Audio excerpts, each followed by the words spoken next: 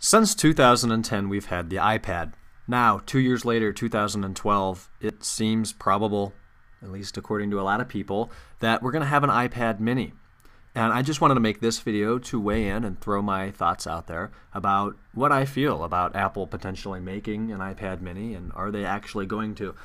At this point, I don't think I've read any actual concrete facts that Apple is indeed producing a smaller screened iPad. The current one's about 10 inches. Rumor has it that the smaller one could be, I think they're saying 7 or 8 inches, which isn't all that much smaller. It looks like, at least from the photos that have been leaked or made in Photoshop, that the actual bezel on the display goes down from its 3/4 of an inch or an inch size that it is now to something a lot smaller. And that Apple may be wanting to go after the Kindle a little bit more and smaller tablet-esque devices that are more portable than an iPad.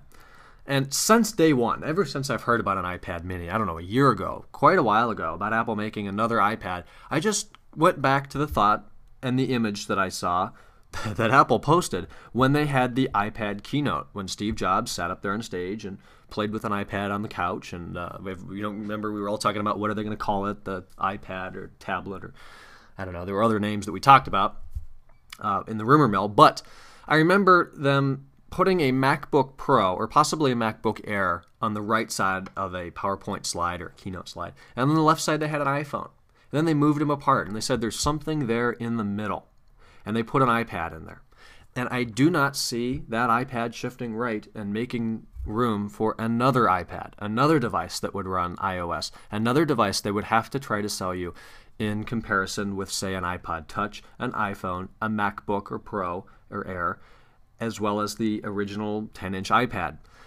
If you even just think about pricing, I found this article here from CNET, actually, about what they would charge for a small iPad. $299 would be fair, but that's the price of an iPod Touch. So why would you buy an iPad over an iPod Touch or an iPod Touch over an iPad?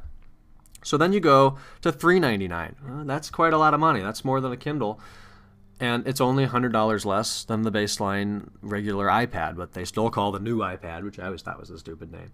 And I just don't see it happening. I don't see the niche in the market. I do not see the functionality. And if they did, assuming that they would, picture the difficulty a consumer would have between, already people don't know what to buy between an iPod Touch, an iPhone, a Mac, or an iPad. I get tons of questions and comments on my channel. Should I buy for college a MacBook Pro, a MacBook Air, or an iPad? And for everybody, it's different. And Apple right now has the luxury of saying that they could make the strong point and argument that all three is the perfect way to go. And that's what they've done with me. They have sold me on a MacBook Pro, an iPad 3, as well as an iPhone 5, and currently an iPhone 4S. And all of those three devices, I feel, have their very strong place in the market. You need a phone, you need something that fits in your pocket that has everything on it and a camera, and it needs to fit in your pocket. The Mac, that's important too. You make videos on it, you multitask, you play games, you do emails, you do photos, you have a big keyboard, you do design. The iPad is a perfect happy medium of sitting down on the couch and just reading some news articles or watching some YouTube videos. It's perfect for photos. It sucks as a camera. Have you ever seen anybody walking around? Actually, at the Glenmore Gathering, big car show in Ohio, I saw some kid walking around with an iPad taking video, and I only thought, how bad does that video quality look? You're walking around on a golf course lawn holding a slate up to your face. That's the other name, iSlate. Trying to take video of these million-dollar cars. And I don't see the niche that they would be able to make the point that all consumers, or power consumers, enthusiast consumers like myself, would need both size iPads.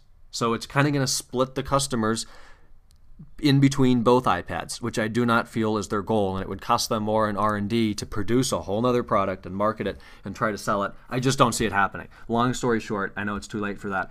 I don't think it's productive for Apple. I don't think it's productive for the consumers.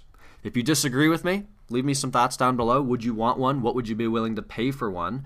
And what functionality increase or usability increase does it offer over the regular iPad? Sure, it will be cheaper a little bit, yes. Will it be easier to carry around? Debatably, it's smaller. It could potentially be thinner. I don't know. But when have you been carrying an iPad and thought, this thing is too big and heavy, I want something smaller? That's never happened with me. If it has with you, leave me those thoughts and comments below. I do look forward to reading those, and I will talk to you guys later this week. I know I said yesterday or today or whenever I get around to uploading this video that I wouldn't talk to you before the iPhone 5. Well, I lied. I'm feeling productive. I'm making videos. Leave me some comments. Leave me some requests. Talk to you guys later. Bye-bye.